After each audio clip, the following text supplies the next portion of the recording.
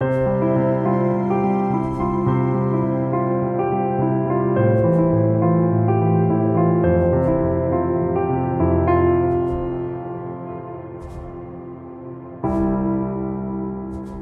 welcome back to Reset, Session 2.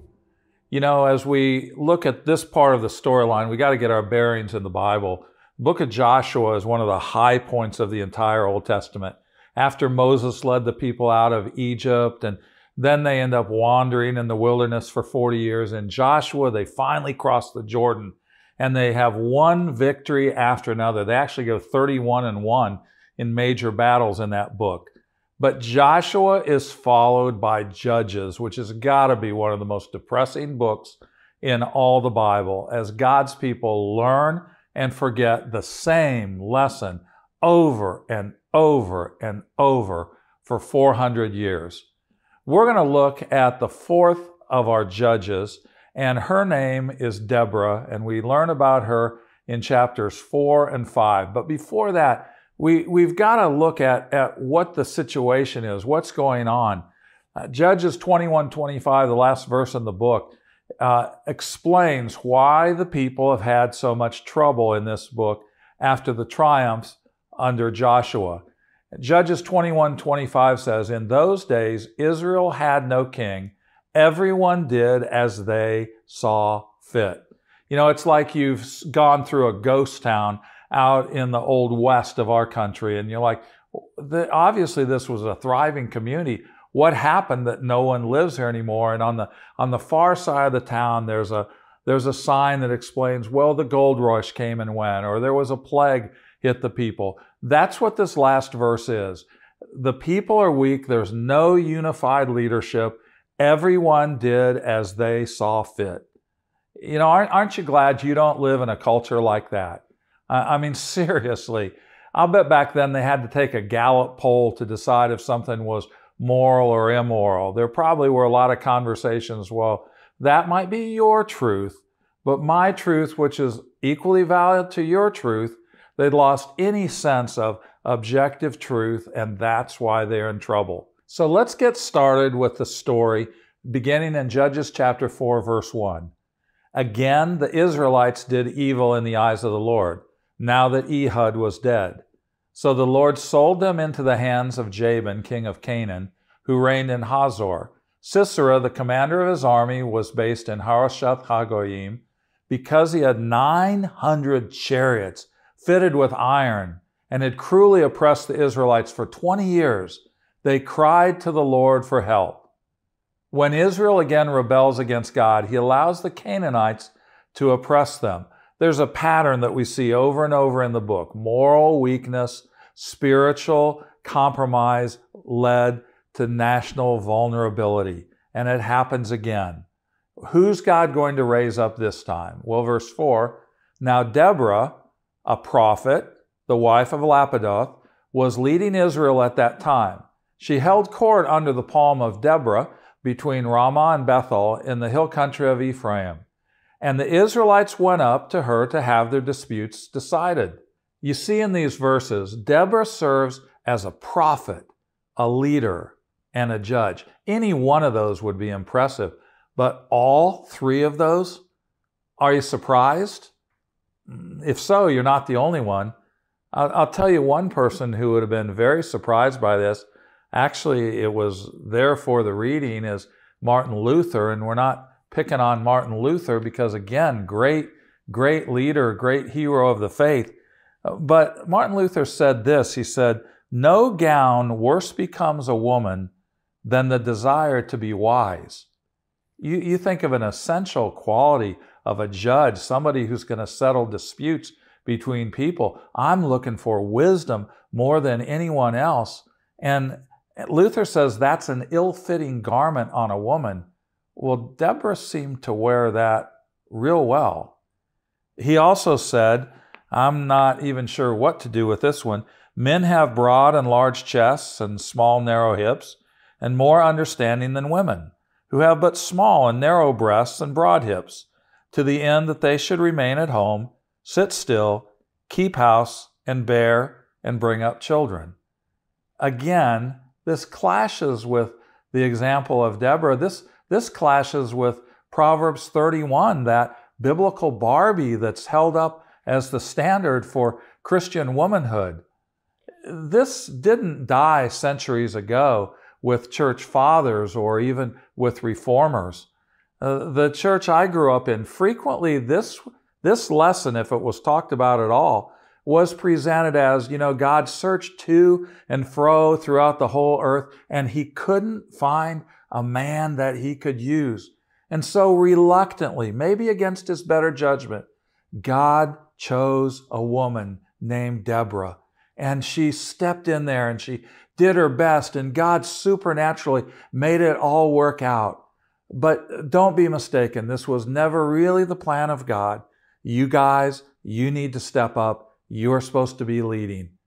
The only thing about that is in this passage, there is not even a hint that in any way Deborah is plan B. She is all the way plan A. She is so much a model for both men and women for us to emulate. And so to reduce it as God reluctantly decided to put Deborah into the starting lineup that day because the go-to players just were on injured reserve. That's not what Scripture says. She was plan A, and she's a great example for all of us. Well, let's continue the story now in Judges 4, verse 6. She sent for Barac, son of Abinoam, from Kedesh in Naphtali, and said to him, "The Lord, the God of Israel, commands you, go take with you 10,000 men of Naphtali and Zebulun, and lead them up to Mount Tabor. I will lead Sisera, the commander of Jabin's army, with his chariots and his troops to the Kishon River, and give him into your hands." A prophet speaks for God, and that's what's going on here. Speaking for God, Deborah challenges Barac to lead an army to victory. Notice the wording is pretty careful. The battle's outcome is not in doubt according to God. Well, what happens? Barac responds in verse 8. He said to her, "If you go with me, I will go. But if you don't go with me, I won't go." He has conditions. He'll agree, but only if those conditions are met. And Deborah, verse 9, says, "Certainly I will go with you," said Deborah, "but because of the course you are taking, the honor will not be yours, for the Lord will deliver Sisera into the hands of a woman." So Deborah went with Barac to Kedesh. There Barac summoned Zebulun and Naphtali, and 10,000 men went up under his command. Deborah also went with him. Contrary to cultural expectations, Deborah warns Barac that a woman will receive the honor. There's a lot of conversation these days about the patriarchy, and some say that the Scripture perpetuates or even created the view that men are far superior, that women are subservient, that they exist to make a man's life easier. I don't believe that. I think it's real clear that patriarchy is not the teaching of Scripture, not the position of Scripture. It's its backdrop. And here we get a window into that culture. Deborah says, if this is how this happens, then I'm telling you, Barac, a woman is going to get the credit for this victory. Let's continue the story in verse 14. Then Deborah said to Barac, "Go. This is a day the Lord has given Sisera into your hands. Has not the Lord gone ahead of you?" So Barac went down Mount Tabor with 10,000 men following him. At Barac's advance, the Lord routed Sisera and all his chariots and army by the sword. Sisera got down from his chariot and fled on foot. Barac pursued the chariots and army as far as Harosheth Hagoyim, and all Sisera's troops fell by the sword. Not a man was left. Sisera, meanwhile, fled on foot to the tent of Jael, the wife of Heber, the Kenite, because there was an alliance between Jabin, king of Hazor, and the family of Heber, the Kenite. So Barac's army routs the Canaanites. I mean, it's a dramatic victory. They pursue them, and it says no one survived, with one exception. Sisera, the leader, escapes. Where does he go? Well, he flees to where he believes that he will be safe. There was some kind of alliance, and he thought, all right, I'll be safe there. verse 21, there's a surprise waiting for him.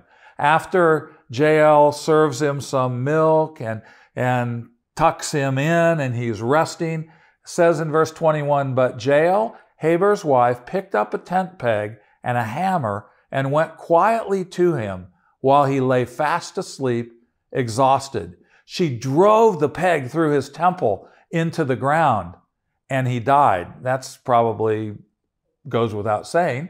Just then Barac came by in pursuit of Sisera, and Jael went out to meet him. Come, she said, I will show you the man you're looking for.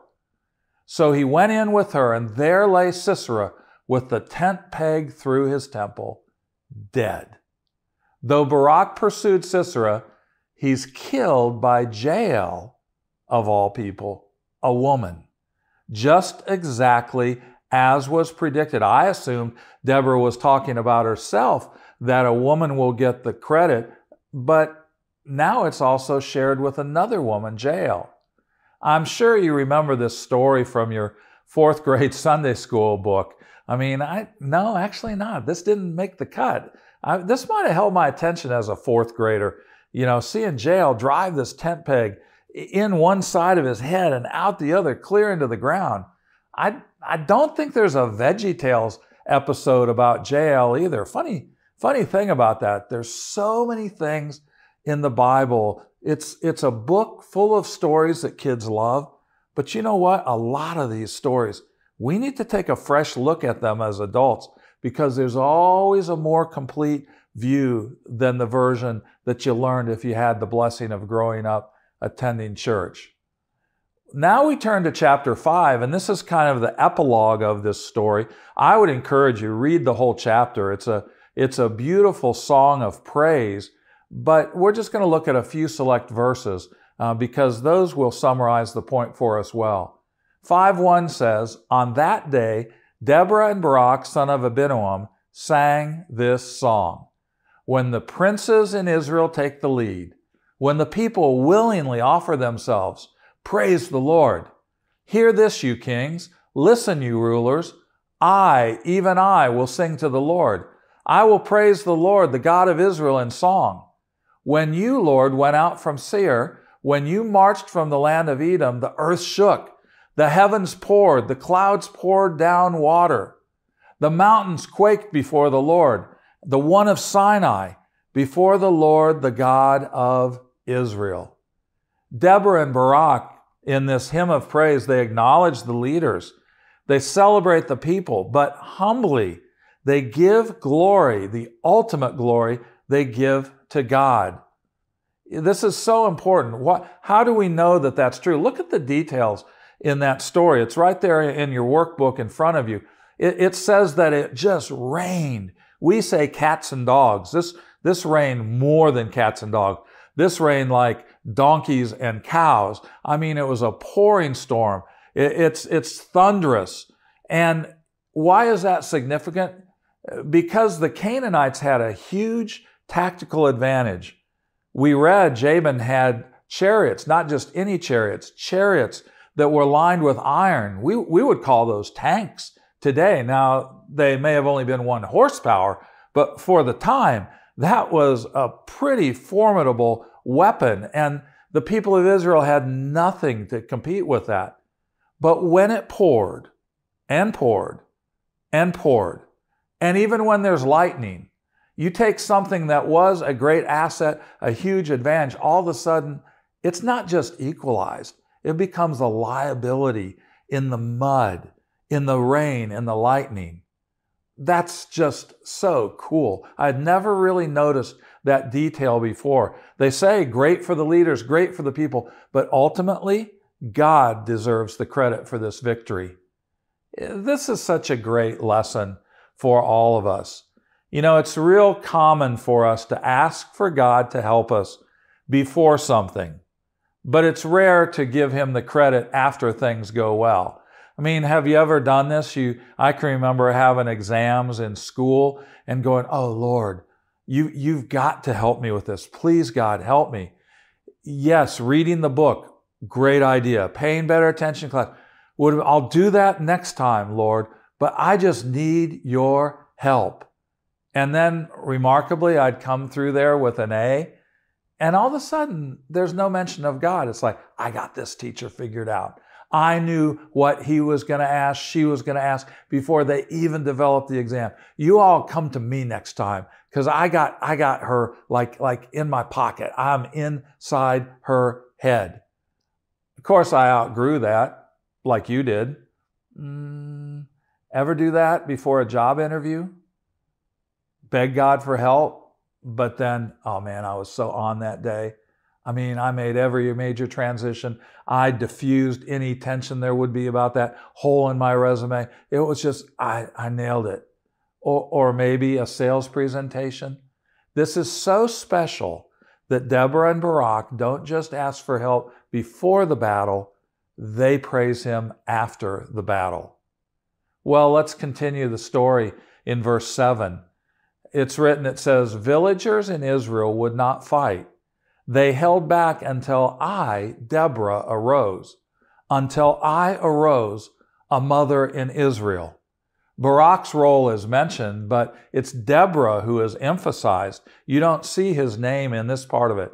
And she even underlines the fact that she's a woman. I, a mother in Israel. From the least likely source, according to their culture, comes this mighty warrior. The nation had been paralyzed. And they're so passive, even the leaders, until Debora took action by faith. I love the fact that in this lesson, we see God being a champion of a strong female leader. The bottom line is this passage teaches it, and you see this several other times in Scripture. God elevates and empowers his daughters. God loves strong women. In fact, you know the only people threatened by strong women, pretty much, are weak men. That's just about how it goes. There was a church years ago, I never officially candidated there, but they were looking for a new pastor, and so I agreed to sit down with them, and Ellen and some of the women were off. They said, our wives will take your wife shopping and see if her tastes would fit into this community. And so I sat down with this group of guys and I simply said, what are some of the main things going on in your church? You seem frustrated that it's not growing. What do you think's wrong? What do you think the next pastor would need to do here? And they kind of looked at each other, and finally one of them spoke up and he said, Phil, are you familiar with a ministry called BSF? And I said, like Bible Study Fellowship? And they go, yeah, I think that's what it's called. And before I could even say yes, my wife has been involved with it for, 4 or 5 years in Atlanta. I think it's an excellent ministry. Before I could say any of that, they said, well, before we would even consider you as our pastor, we would need to know that if you come here, will you do your best to convince our wives that they should not be involved with this? And I said, why do you want to do that? And again, one of them kind of courageously spoke up and said, well, as guys, we're supposed to be the spiritual leaders, but how in the world are we ever going to do that if our wives know the Bible like twice as well as we do? And I said, there is another option, guys. We could just dig in. We could commit ourselves to growing. And at that point, a couple of them just said, we don't have time for that. We got businesses to run. We've got families to lead. And looking back on it, I'm so thankful that God did not lead us to serve there. This idea that somehow men are stronger if we hold women back, that doesn't come out of this text. It absolutely, you can't support that when you look at the example of someone like Debora. As we go to our time of discussion, again, there's a question to get you started, one for women, one for men. Ladies, I'd love for you to answer this question, and the guys in your group need to hear how you respond to this. What are the barriers you face to experiencing God's elevation and empowerment? Don't use names. If it's your husband, don't run him down in a group setting, but be open and honest. How does it happen at work? How does it happen in church? How does it happen in your community? And men, the question for you is the complement of that. What will you do to raise up and encourage strong women?